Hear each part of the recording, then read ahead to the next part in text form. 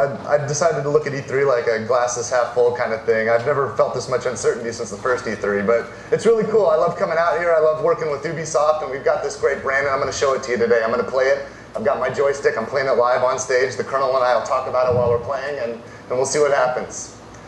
I'm in Zaan right now. This is in Holland, in the middle of Operation Market Garden, the largest airborne invasion in the history of the world. This place really exists. You can go there today. You can walk on this street. It's a real place. The street's paved now. It's been 60 years, you know. This guy, Sam Corian, he's my assault team leader. He's been with me since Normandy.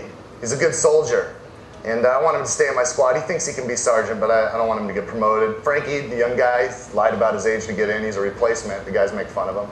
This is Jasper. He's my bazooka guy. His bazooka's named Stella. He talks about it like it's his girlfriend. These guys are my squad, and this is what's unique about Brothers in Arms. I can actually lead these men. I'm a squad leader. And I issue them commands using a very simple interface. You can tell I've got a weapon in my hand. It's a first-person shooter. You know, I can pull the trigger to fire the weapon. But if I hold the left trigger, I can actually command my men. If I'm looking at the ground, my order is move there. If I'm looking at an enemy, my order is attack the enemy. It's context sensitive. It's very simple. Anyone can do it.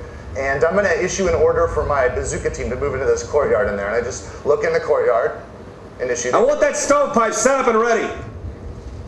Now what you see Randy doing is really dramatic because he's not only going to have to fight and stay alive himself, but he's going to have to command his squad.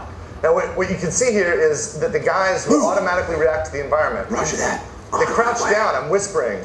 We actually saw a German unit up ahead. We automatically went into a stealth posture. I didn't press any buttons to say stealth posture. These guys are trained soldiers. They know what to do. I'm going to dig in here and take a peek.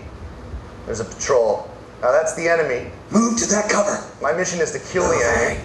And I know they don't know I'm here, and I know I'm looking at their backs, but I'm not going to feel any regret. We're just going to take care of them. It's over before it starts. Okay, now that enemy gets to your right.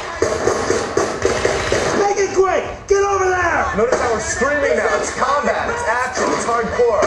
I jumped over those sandbags. I gotta put some fire on these